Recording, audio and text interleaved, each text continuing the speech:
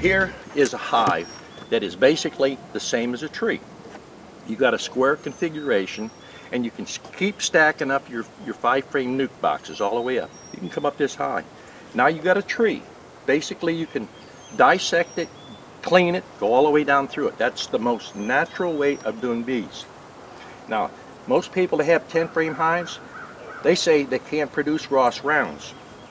Well, if bees are managed properly, that's Ross rounds right here. Sure enough. See? There's your Ross rounds.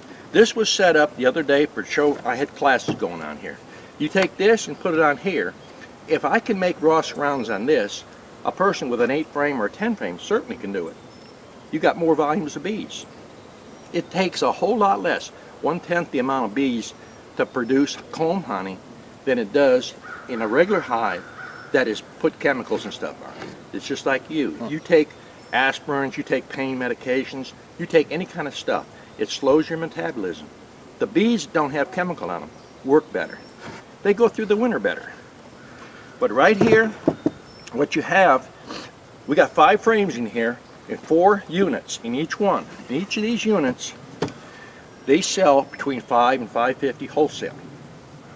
Now, one trick I'll tell you on the camera here is, if you really want to make some money on a hive, a standard hive, if you make 50 pounds of honey, you're doing good. But this, you can get you 2 supers of this, put it on here with a hive top feeder. This is our hive top feeders we use. Okay. Put your extracted honey in here, feed them from the top, feed them from honey on the bottom, and refeed your own honey. Now you're taking a product that's 80 cents to $1.40, you're turning it into $11 a pound.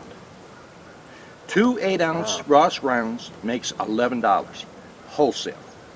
This is the preferred comb honey. This is what they consider gourmet comb honey.